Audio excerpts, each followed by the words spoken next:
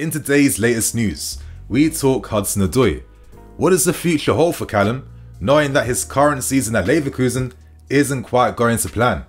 To move on, we have big updates on Goncalo Ramos, we talk VITOR ROQUE, and we have a very interesting report around Malo. Right now, we have a ton of things to break down, my friends. I hope you guys enjoy. And before I get into anything, I want to quickly say thank you to everyone for very supportive comments and kind words. Like, it's very motivating when people are taking the time out of their day to watch your content and actually enjoying it as well too. You guys know that I like to try and put some pride behind my work. It's how I've always done things, and it's even more motivating knowing that you guys are loving things right now, because I want to keep doing bigger and better things as the season continues. So if you guys like today's video, you know where that like button is. And without wasting any more time, so right now, let's start things off and let's talk Malo. At this point in time, Gusto is currently carrying a hamstring injury, but because he is our player, because we have signed him from Lyon already, he has come back to his parent club to continue his rehabilitation and of course continue to get monitored as well too.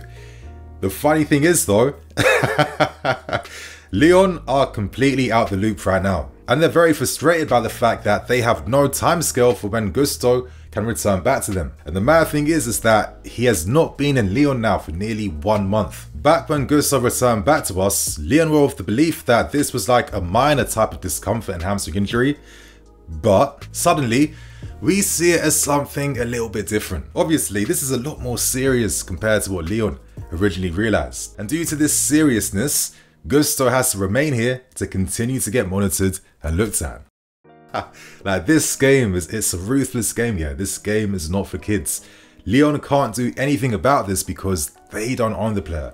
He is our player, so technically we can take as much time as humanly possible in keeping Gusto here. Now, reports from France are saying that we are keeping communication at like bare minimum levels. I'm sure at some point when Gusto is like 110% fit or maybe 150% fit, then he'll go back to Lyon for the final few games. But right now, it makes sense for him to be here to get used to the club, his teammates, used to, being around Cobham as well too, getting more familiar with himself in the city and settling down. This is like a really good opportunity for things like this to happen. He was spotted, of course, after that 2-0 win against Dortmund a few days ago. So it's looking quite obvious what our strategy is at this point in time. But you know what? I don't really care, because when we tried to sign him, we wanted to sign him for this window so he comes now. But Lyon said, no, you get him once the season ends. So Lyon must have been fuming when Gusto picked up that small knock here, because it's going to be a long time since they see him again. So that's the first story out the way. Let's now move on to the second one, and let's talk the latest news around Goncalo Ramos. Now, this report comes courtesy of Fabrizio Romano on his YouTube channel, and I'm going to recommend that you guys watch my previous video that I did on this story, because there was a lot of insight behind, why we're trying to sign him and some of the transfer talks happening behind the scenes, because we brought up interest as we were currently negotiating for Enzo Fernandez with Benfica. So I suggest that you guys watch that to get a better idea behind who Goncalo Ramos is. Now, since that video I've made, Ramos has scored 4 more goals and recorded 1 more assist, and currently his total for this season is 23 goals, 9 assists and 34 appearances. He has the attention of major clubs across Europe. As Fabrizio Romano says, Luis Campos at Paris Saint-Germain sees Ramos as like a really big forward to try and sign. He loves his work rate, what he does for the team, and his goal scoring as well too. Naturally, Man United too have been heavily scouting this guy for a long time, and we are paying great attention at Goncalo Ramos. Now, I find Ramos a very interesting player and character. In terms of his personality, he's quite similar to your Badia Shields and N'Golo Kante's. Introverts who keep things low key, but once they step on the field, you see a completely different energy, different focus and different desire. Personally, I've always loved these types of characters, and I think it suits Ramos even more, because when I see this guy, he is someone that gets better every single season. Now, last season, for example, he had half the goals and assists that he has right now, but that was because he was playing as like a support striker, as an attacking mid. He had other duties for the team outside of playing as like an exclusive striker. It's only this season now that he's playing as an exclusive striker, and you're seeing what he can do in multiple phases of the game. You can see the education that he's built over the past few seasons and how that's made him a more complete football player. I mean, the guy is good aerially, good on the ground, can link up, can run in behind.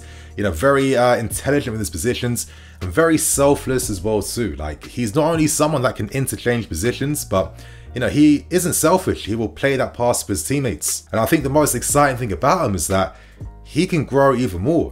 He has even more potential. And you know, personally, I've been saying this in my videos for a long time now, but when we go for a forward, he has to do more than just score.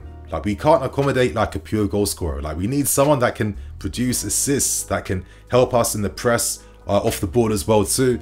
You know, that can link up the play, that can play intelligently with the new attacking players we're going to have for next season. Now, the stumbling block is that he has a 120 million release clause. But the difference between the release clause for Enzo and for Ramos is the fact that we had to pay peak price, premium price, to sign Enzo in the January window. We could have signed him for less money, around 88 something million. That's what Rui Costa even offered us, but we said no.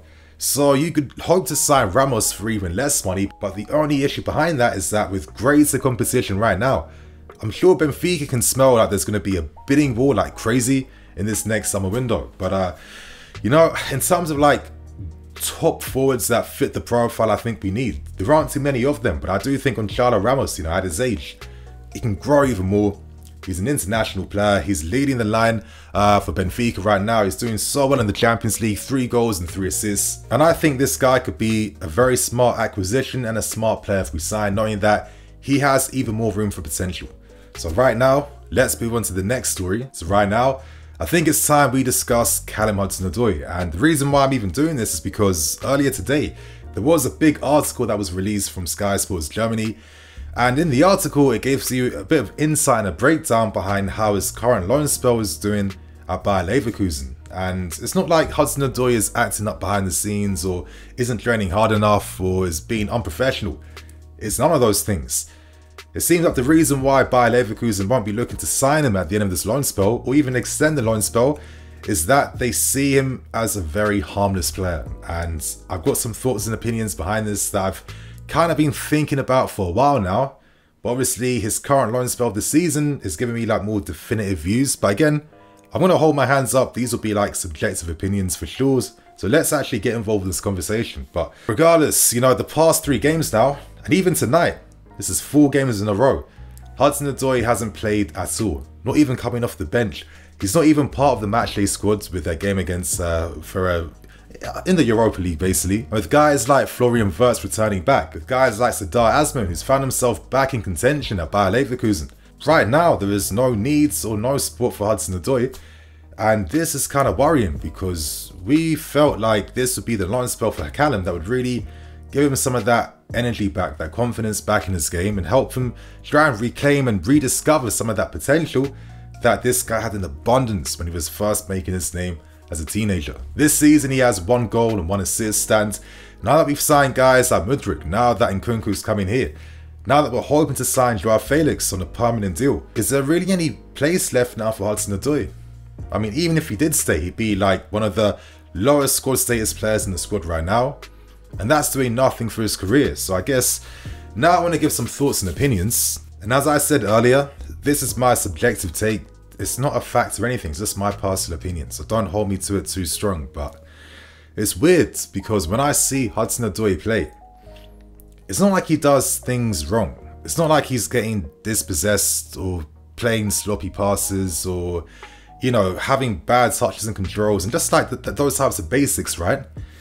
For me, the thing that I've been seeing from CALLUM at Leverkusen and even before during us is the fact that he doesn't affect the game at all now. And when Leverkusen are saying words like harmless, I think that's the most reflective words of how his current loan spell is going. And for me, I kind of feel like this must be a psychological thing now. Because, I mean, you're seeing the FB ref stats. I mean, look at the chance creation. I mean, it's non-existent. Like, in terms of passing, it's there. He plays the obvious pass, the safe pass. But he doesn't influence the game. You know, he's not running in behind. He's not getting into goal-scoring situations. He's passing responsibility on to his teammates every single time. And I think this has been something that a lot of us have been seeing in his game now since before this loan spell at Leverkusen.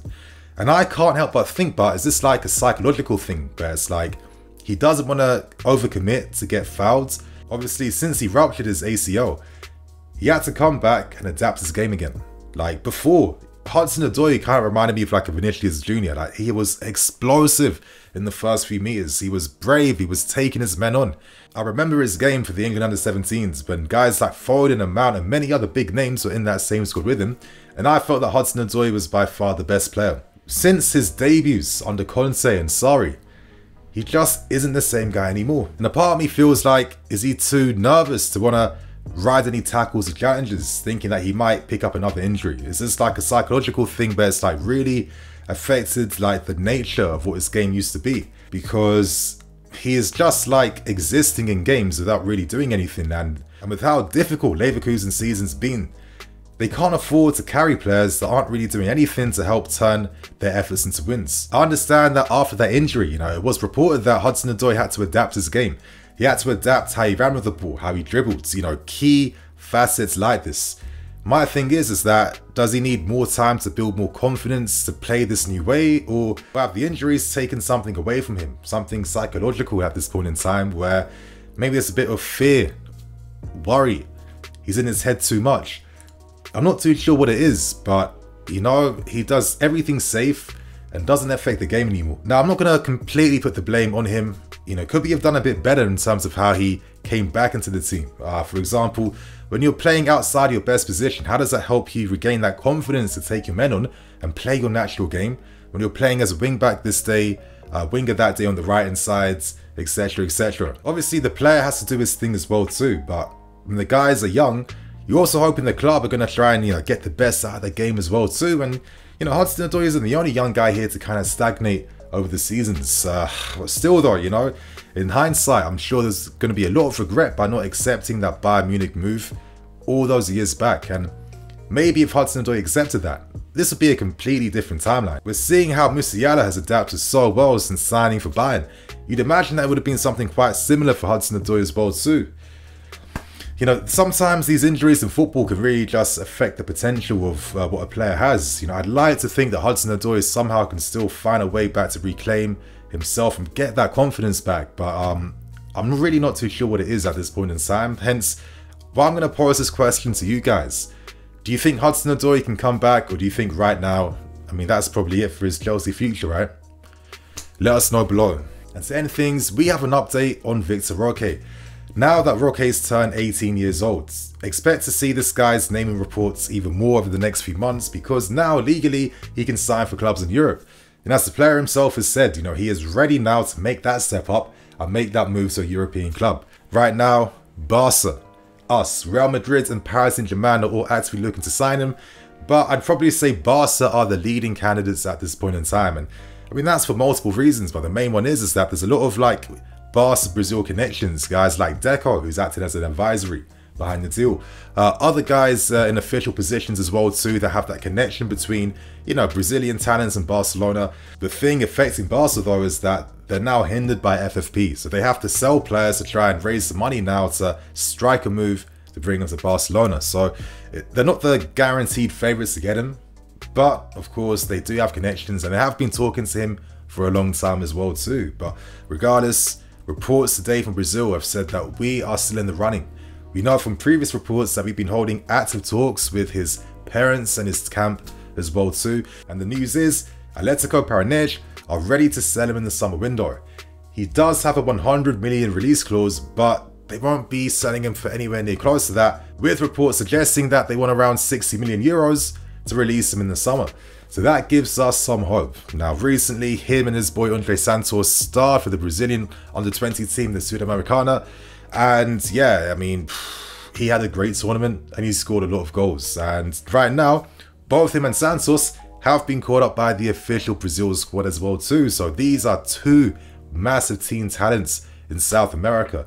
And a part of me is hoping that, Andre Santos can get on the phone to his boy and trying to persuade him to link up with him in London. Because if I was to say one thing about this guy, is that he gives me very strong, Carlos Tevez, Kun Aguero vibes.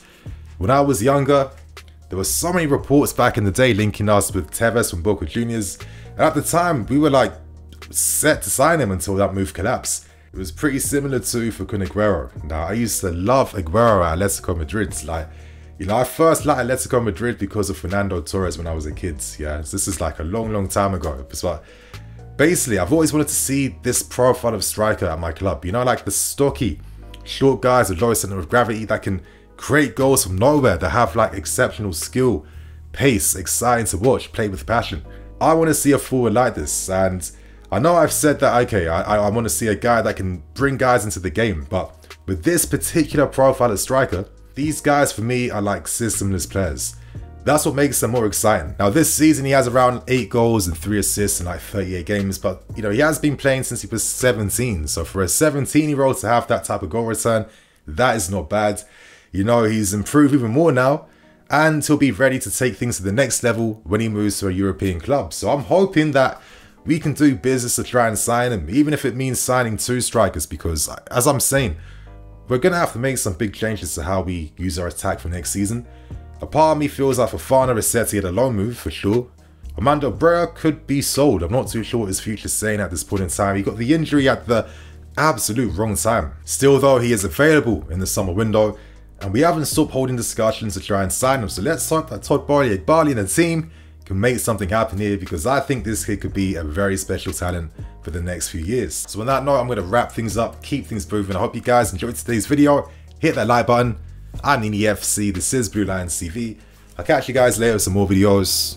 Cool.